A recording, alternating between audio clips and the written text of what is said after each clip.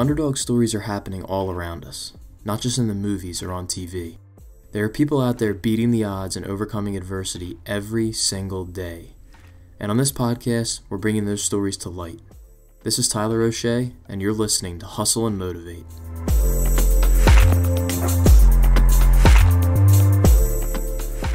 I was very lucky to make my first Paralympic Games in Athens, 2004. I went in there as the total underdog, this little Aussie, and they just went, "Oh yeah, Aussie, you'll be right."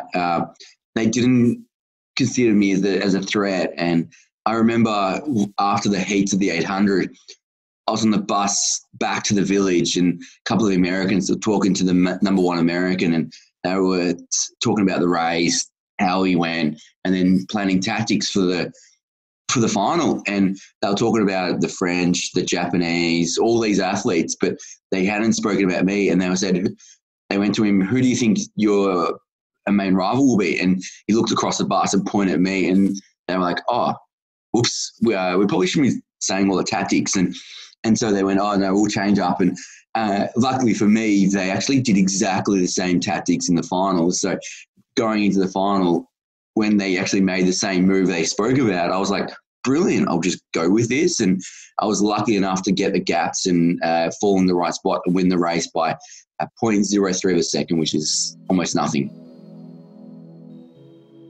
That's Richard Colman, an Australian Paralympic athlete talking about winning his first gold medal in Athens in 2004. Richard was born with a birth defect called spina bifida and has accomplished some amazing feats in his athletic career. But what I'm most impressed with is his outlook on life. Spina bifida is a birth defect. It's the second most common form of disability behind cerebral palsy. I'm very lucky that I was born the way I am, and I've been able to achieve what I have. And I think having my disability has allowed me to do what I've done. If I didn't have my disability, I wouldn't have done what I have in life. And I think I'm very grateful for that. And it's allowed me to travel the world, be successful, and do the amazing things that I have, and push the boundaries of possibility. And that's very lucky. I'm now supporting a lot of other people with spina bifida here and around the world. And it's so great to see so many people out achieving success. Richard always saw his disability as an advantage. And growing up, he got right in the mix with the other kids, playing every sport he could. Being an Aussie, Aussies are involved in every single sport, and we just are mad about sports. So I'm still mad about sport, and I've always been mad about sport. But I've been lucky that I was born with my disability. So I live in Geelong, the greatest city of all. We are very inclusive of disability, and nothing is ever too hard. So I was pretty lucky to grow up in this city where inclusion is just the main thing that happens. It's not, "Oh, we have to," or it's a byproduct. It's what actually happens. So I was lucky to be involved in so many people around here who encouraged and pushed me into trying everything and got involved, particularly during school days in the younger junior years. They got me involved in every sport possible, and that's why I got involved in athletics. But I think my first memories of athletics isn't doing like those trial days. It's not doing most of the events. My first memories of athletics is just actually taking part in the school athletics days where every boy in the year would do the majority of the events. And that was what I did. And I remember my first memories of athletics is actually doing long jump, pushing down the long jump pit, trying to break and jump out of my wheelchair and land hopefully in the long jump pit. And I think I did that because every other boy did it, and that was what we did.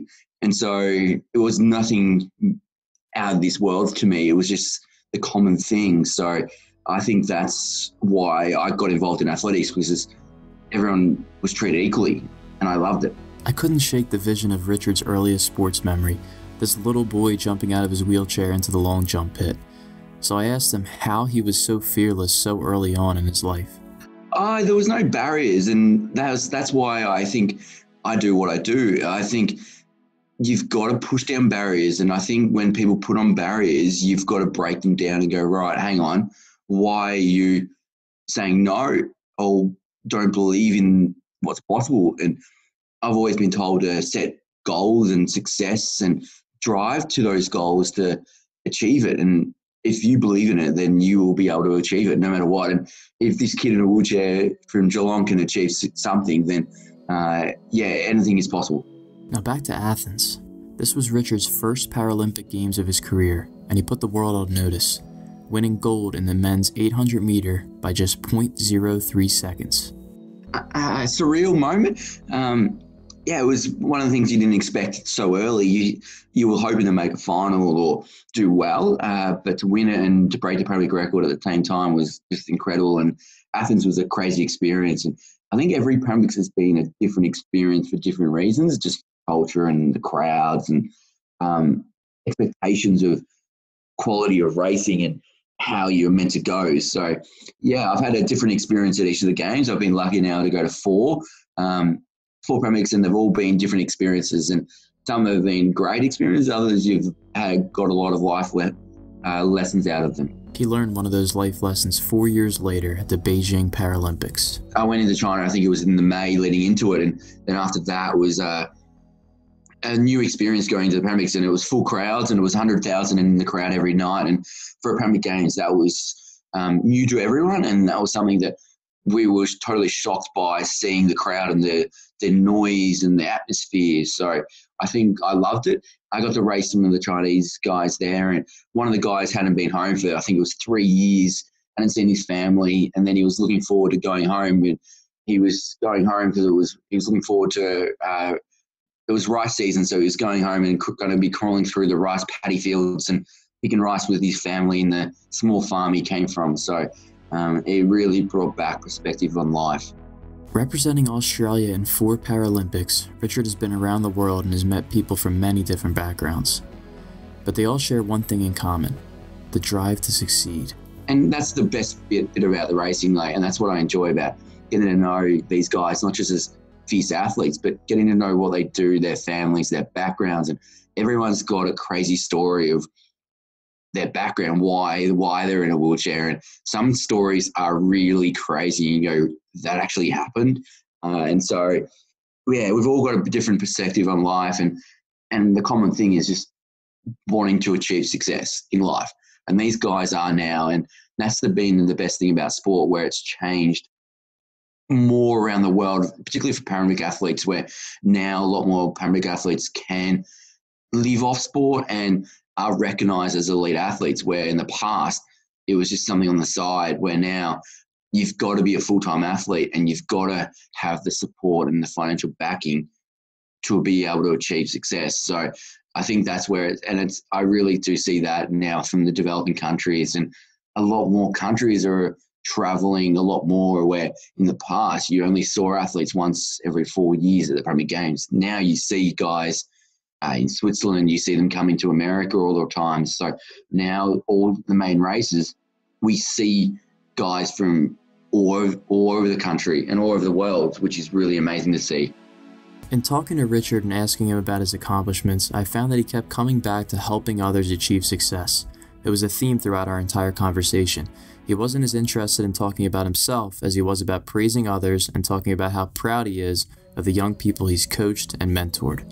I think one of the big things for everyone is to leave your place in a better situation than when you started. So if it's the work environment, if it's your local club, you've got to leave it stronger, healthier, more members doing well, they're more than what you were before you started. And as a senior athlete, you've got to take the responsibility because you've had the support and now you've got to help others. So I'm now coaching a lot more. I'm coaching a lot of disabled wheelchair athletes, ambulant, cerebral palsy, arm amputees, intellectual athletes with autism and a few other ranges of disabilities, but also able-bodied athletes. And we've had some great success in the squad. One of my boys, he actually won the half marathon in Japan the other week. So he's pushing pretty well. And to go from a little shy 10-year-old that he was, and when we first met him, to overweight, not believing he was ever going to be able to do anything, to this guy at 19, he's got a full-time job. He travels the world.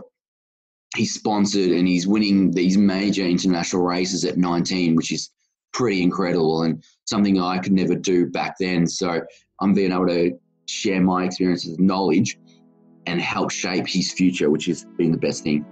After Beijing in 2008, Richard decided to start traveling more. Of course, he was already traveling, but he was tired of just seeing the airports. He wanted to see the world and explore. So he did tours through Egypt, Russia, Romania, and a bunch of other countries. But the story that struck me most was when he became the first person in a wheelchair to complete the infamous Death Road in Bolivia. But over there, I did the Death Road, and yeah, got a great company who was supportive of me, and we did it. I rode it. I pushed it in my racing chair. I did it with a long group of backpackers in the mountain bikes, and yeah, I handled it a lot better than most of them because I was so fit and healthy. And there was a couple of hill sections where I just went powering past them, and yeah, they were puffing pretty high at 4,500 meters. So it was one of the iconic things. And yeah, I didn't realize how dangerous it was until I got to South America, and I think I was in Lima, and then I started seeing people with injuries and stories of the Death Road. I went, oh yeah, this is kind of bad. And then when I got up into Bolivia, I got into the hostel, and I think 4 of the 6 in my hostel room had injuries and broken bones and broken leg and from the Death Road. And I went, yeah, that's not great. What have I got myself into? But I did it, and I'm really glad I did because it was one of the craziest adventures I did. It was actually a lot more dangerous than we thought. So I did it. Now I'm looking for the next wonderful and crazy thing. I probably won't do as much dangerous stuff as that. I want something with nice warm weather. I'm not a fan of the cold. So if anyone's got any adventure things to do, then yeah, send them through because I'm always looking for something crazy to do, something in the ultra side of things, and I'll have a go. Yeah, I'm looking for something now to have a go at. If you've never seen the Death Road, I strongly encourage you to pause this podcast and look it up. I can't imagine walking it, let alone flying down it in a wheelchair. So I asked Richard if he had any hesitations when he found out about the risks involved. Yeah, you've always got hesitations, and you probably get into a self-confidence because the first, I think it's 10 kilometers, is on this brand new asphalt, and it's really nice road and it's smooth, and you're like, oh yeah, this is pretty good. And then you come on to the gravel and there's like 1,000-meter drop off, and then the road is like 2 meters wide, and you're like, yeah, this is not as safe.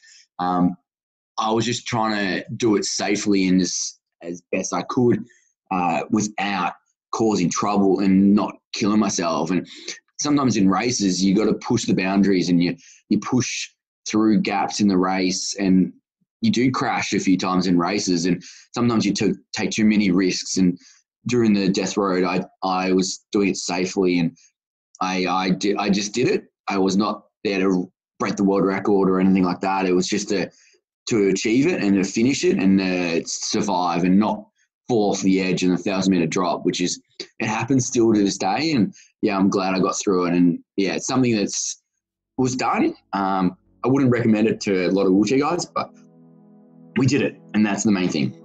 As you can tell by now, Richard has always been incredibly ambitious. His accomplishments speak for themselves, but they don't tell the full story about all the work that it took to get here. Once I finished high school, I went to university here in Geelong at Deakin, and I managed to do part-time university, so it allowed me to be a full-time athlete. So I trained 2 to 3 times a day for years to achieve success, and that's what I needed to do to be the number one. And like, you win races by 0.03 of a second, and during winter it's cold, it's dark, and it's raining, you're like, is it all worth it? But when you win that race by 0.03 of a second, you're like, yeah, that was what it was worth it. So the main theme of this podcast, and of underdogs in general, is overcoming failure and coming back better. So I like to ask every guest about a particular moment of failure that helped propel them forward. Richard told me his. We've always got those moments, and you always learn from it. But yeah, there's always the ones where you crash or you have a bad day and you're like, what happened? And you've got to reflect on it and go, right, that wasn't the greatest thing, and learn from it. I've gone into, I think it was London 2012 Paralympics. I went to London 6 weeks out. I had a major crash in training, and like my shoulder's in a bad way. And I managed to pull through it and just do enough, and I was so fit that even having 6 weeks of injury, like with a bad, like after a really bad crash, I managed to get through to London, and to do well in London, I managed to win the 800 because I was so confident in my racing and my 800 at the time that helped, that got me through it. But I was pretty sore, and I remember after I won gold in London, I was back in the village that night, 11 o'clock at night, having dinner. And then I would spend the next couple of hours in the ice bars and the physio table. I think that night after I won, I was on the physio table at 1 a.m. And then you're up again the next morning, back in the ice bar to go again 2 days later for the next race. And by the end of that London Paralympics, I was pretty sore, but we got up. I was involved in the relay, the 4x400 wheelchair relay, and the other boys in my team and my roommate, they hadn't had a good meet, and that was the hardest thing, seeing them not achieve their goals of having a successful Paralympics. And the relay was their last shot as success, and we managed to scrape through to the final by 0.1 of a second, I think it was. And literally as soon as we made the final, I had to leave the stadium and go back to the village and just spend the day on the ice baths and the physio tables. And the boys knew how sore I was, and I literally had nothing left in the body. And I managed to get myself up for the final, and we were lucky enough to win the bronze. And to see the joy and the excitement on their face was one of the greatest things ever. But yeah, as soon as we were done that race, I was cool. I was done. But there's been a lot of challenge along the way. There's been a lot of times when you don't achieve the success. You're out in the cold, the rain. It's not enjoyable when it's -2 degrees and you're out training, and that's when it's the hardest at the time. I've been through the tough days when you're injured, you're cold, you got no money, and you're like, how can I afford to go to this next week? How do you put food on the table? And that's one of the biggest challenges. But it just drives you forward, and having those goals written out and visible and got to take action on them, that's what keeps you going. Like every great athlete, Richard has a deeply rooted desire that continues to drive him forward. Sometimes, hey, it doesn't happen, and not every athlete is going to be a world record holder or a Paralympic gold medalist. And for me, I've been lucky to win a Paralympic gold medal, but I've finished second or third and been under the world record more than 10 times. I've never once held a world record. I've always been pipped on the line and the guy's broken the world record. So, and that's what one of the things that drives me is going, hey, I want to have my name with that WR next to it, even if it's for one heat or for 5 minutes and somebody else takes it. It's true. That's what keeps driving me. And so some of these boys, they keep going and they're getting stronger as they get older, but it's, we're all having fun around the world. In 2014, Richard was made a member of the Order of Australia for his significant service to sport as a gold medalist and to his community. Yeah, it's a huge honour, and Australia has all these different honours, same as England, and with their ones when the Queen gives out honours to MBEs and knighthoods and all those, just a whole lot of different levels. And that's where Australia's kind of got different recognitions for doing services to different things, community and media and all different areas. And I've been very honoured to be recognised for the things I do in the community and the disability world, and trying to be a leader of disability and trying to take action and help people achieve success and trying to change perceptions of people with disability. And so we've come a long way, but we've got a long way to go as well. So we've got a lot of work to do. Nowadays, Richard's working on a lot of different things, all centered around what he enjoys most, helping others. I'm working full-time with the National Disability Insurance Agency here in Geelong, which is a government organisation which is doing disability. It's a disability organisation here in Australia. We're changing the face of disability in Australia. So great thing to work there. But it's also, I'm out helping other people with disability achieve success. And as I said, we got 40% living below the poverty line. 80% of people with disability don't meet the recommended targets of physical activity per week. And we've got to get people active and included. But we've also got to break down barriers of the community and going, right, why do we have shops with steps at the front? Why are we've got barriers to be included, and why is there so many barriers for people with disability to be involved? And I'm trying to break that down, raise awareness. I'm trying to train hard now at the moment as well. And getting fit, I raced in Japan the other week, and that was such a great trip. And I'm now back into full-time training as well. So trying to do that, do the marketing, raise awareness of my image, as an athlete, mentor, a disability awareness person. So across social media, I've got a lot of things happening, and you can always see that there. Always through my blogging, my newsletters. We've got a great thing happening at the moment there. So there's a lot happening in my world, and there's always new ideas that I'm going to work on, and I'll be releasing things, and everyone will see those announcements soon. So it's going to be great. Huge thanks to Richard Colman for joining me on the show to share his story. I left this conversation so inspired, and I hope his story made you feel the same way. If you'd like to keep up with Richard and support what he's got going on, you can subscribe to his monthly newsletter over at his website, colman.com.au. That's COLMAN.com.au.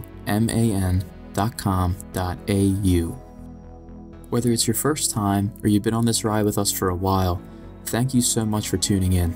And always remember, Hustle and Motivate is presented by JokerMag.com, the home of the underdog.